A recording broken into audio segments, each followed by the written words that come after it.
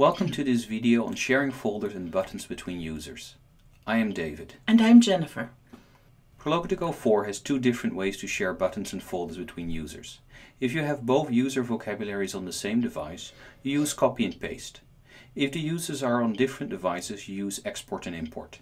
In this video we will show you how to use both methods of sharing. In Proloquo2Go 4 you can now copy whole folders between different users. Note that the copy is only one level deep. This means that if you have a folder inside a folder, the second folder will not be copied. Let's have a look at how that works. I'm going to navigate to food and then to the secondary page of food, and then I'll go to take out food. This is my take out food folder, and in that folder I have a sauces pop-up. I'll close that now.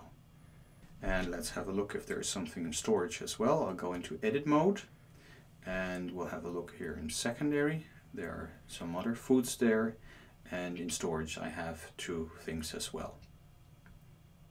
So that's the contents of my folder in the Jennifer user. And now I'm going to copy that folder, so I'm going to go into edit mode. I select take out food, I press the copy button here, and then it copied that button. And now I go out of edit mode by pressing the done button. I go to the David user, and there I am going to navigate to food again, and in food I go to the secondary, and as you can see in this folder I do not yet have a takeout foods. So I go into edit mode pressing the pencil, and now I press the paste button, and now I have a takeout food folder. Let's have a look at what it looks like. So I double tap on it, which is what you need to do to navigate to a folder in the edit mode. And I see my foods, but I see there is something wrong with the sauces. Let's have a look at the secondary page. I see my rice, fries and pies, and also from the storage. So it looks like the storage, secondary, primary all came along. The only problem is the sauces folder. And it looks broken, and if I exit edit mode, I can see that it's dimmed. I cannot really use it. This is what happens if you copy a folder that has additional folders inside. Now let's see how we can repair this. So I'm going back to the Jennifer user. And in the Jennifer user, I'm going to navigate to takeout food. I'm going to enter takeout food. I'm going to edit mode, and I'm going to select the sauces button and press copy. Then I exit edit mode again, and I go to the David user.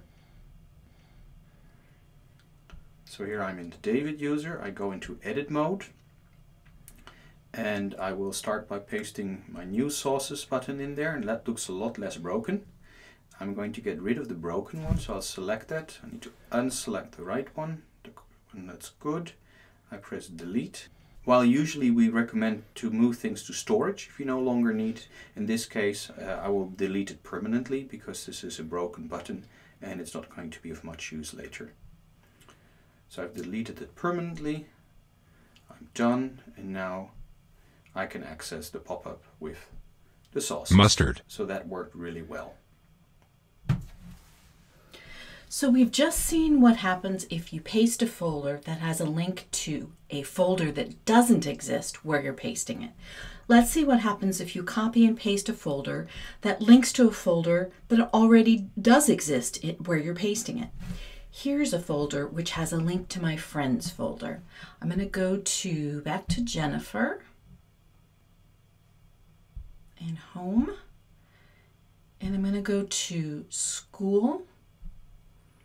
And I've created a folder here called Field Trip. And inside Field Trip, there's a couple of places you can go for Field Trip, and there's also a link to my friends folder. So here, David is my friend, so is Anne. And Lisa and Nancy are also my friends. And if I go into edit mode, I'll see that I don't have any friends in storage. All of my friends are in primary and secondary. So Field Trip has a link to my friends. I'm going to copy the Field Trip folder into another user, into the David user. So I go into Edit, select the button that points to the folder I want to copy, get out of Edit. Let me switch back to David. Let me find his school folder. It's in the secondary level of Home. I'll go into Edit, and then I am going to paste. I'll double tap to get into the folder. I can see I've got the same buttons. You can see that David has a different grid size than Jennifer had, but because this is a folder where things just flow into the space that's available, everything looks fine, even though the users are at different grid sizes. And there's a friends folder here. Let me double tap, and you'll see that there are different friends. This is because what's happening is the friends folder that this button is pointing to is actually David's friends folder. So he's got different people in primary, he's got different people in secondary, and he also has no friends in storage. The person who uses the other Proloquo2Go user, in this case David, has their own friends folder that they will want to use when they use the field trip folder that I'm giving them. So because we've designed Proloquo2Go 4 to only copy folders one level deep, when I paste this field trip folder, I can paste this field trip folder into another user, and David's friends folder will not be overwritten. He will automatically be able to use his friends folder while taking advantage of the field trip folder that I created. So in this example, we saw that if a button links to a folder called Friends in one Crescendo user, and you copy that button and paste it into another Crescendo user, the pasted button will point to the Friends folder of the user it was pasted into. This is because Friends is already part of the Crescendo vocabulary. Instead of overwriting the folder in the user you're pasting into, you just get a button that points to the corresponding folder in the user you're pasting into. Let's give you another example using the Friends folder. So I'm going to go to Jennifer.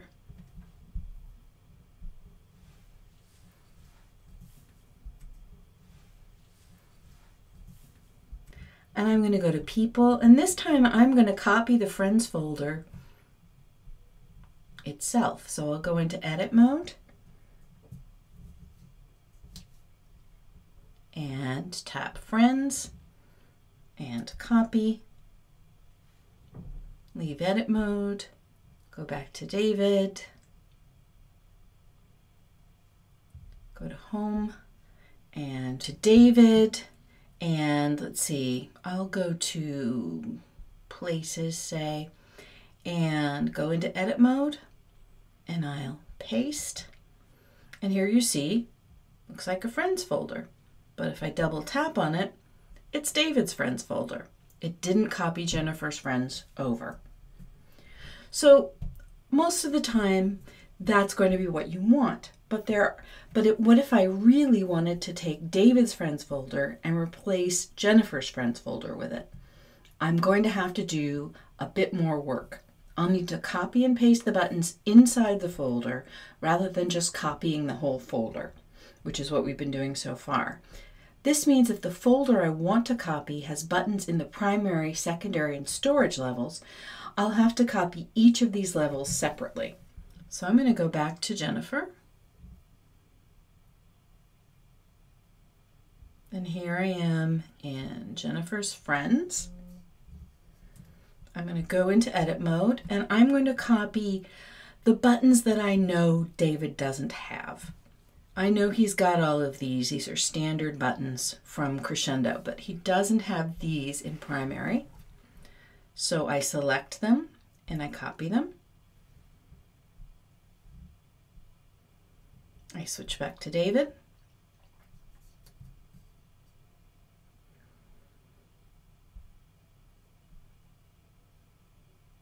I go to his Friends folder and go into Edit mode. Now again, I'm going to select all of the non-standard buttons here, and I'm going to move these to storage. I'm not going to delete them because who knows, I might need them. But what I'm trying to do is set up Jennifer's Friends folder and David's Friends folder to look the same. So now that I've gotten rid of the non-standard buttons he had here, I can paste. And here I've got the non-standard buttons from Jennifer's folder. Now I go back to Jennifer and I do the same for the secondary level.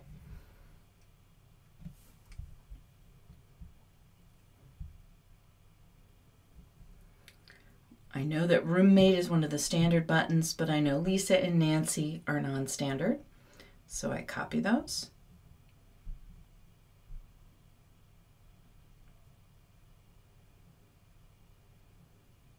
I'll go to secondary for David. He's got a non-standard person there. And I'll move that to storage and paste. Now let's just go double check and look at Jennifer in her storage level, which I can only see in edit mode. And I don't have anything non-standard here, so I don't have to do a copy and paste here. But if I had other buttons here, I'd have to copy these and paste them into the storage level of David's friend folder, just like we did for primary and secondary. So what about copying and pasting folders you've created between different users? What happens if the user you're pasting into already has a folder with the same name? The answer is slightly different than for folders that come with the Crescendo vocabulary. So we're currently in Jennifer, so I'm going to go to the David user. And in David, I'm going to have a look at places. So I'm going to go into edit mode, and what I want to do is I want to copy the Amsterdam button, but first have a quick look at it. So basically it has one specific button, and that's the office. So I'm going to select Amsterdam, I'm going to copy that button, and now I'm going to go to Jennifer. And in Jennifer's vocabulary, I'm going to go to places as well. And there is already an Amsterdam folder. Let's see what happens if we paste the one I just copied. And we get a second Amsterdam folder. And as you can see, Proloquo2Go created that new folder in Jennifer and called it Amsterdam 1. And it contains the buttons that came from David, and the original Amsterdam 1 still has the Jennifer, Bridge, and Canal buttons. So we've been showing you how to share folders between users on the same device. What about sharing between users on different devices?